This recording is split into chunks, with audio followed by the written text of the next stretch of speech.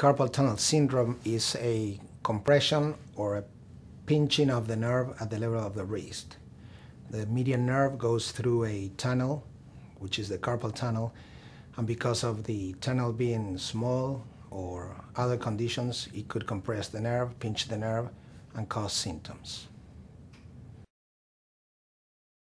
The common symptoms of carpal tunnel syndrome include numbness, tingling, and pain.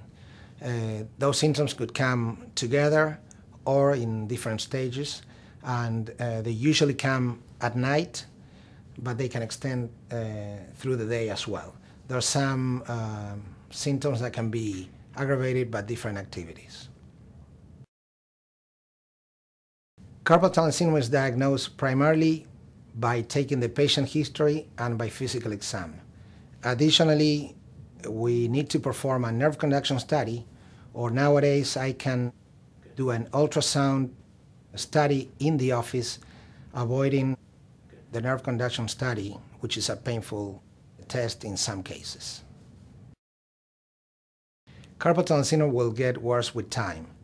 From simple numbness or tingling, the symptoms will progress to pain, and then the patient could develop some dysfunction of the hand, such as atrophy and loss of dexterity.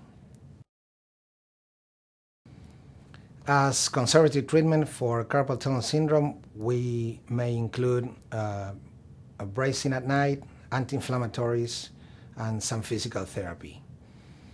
Even though these treatments can help with the symptoms, the ultimate treatment will be surgery.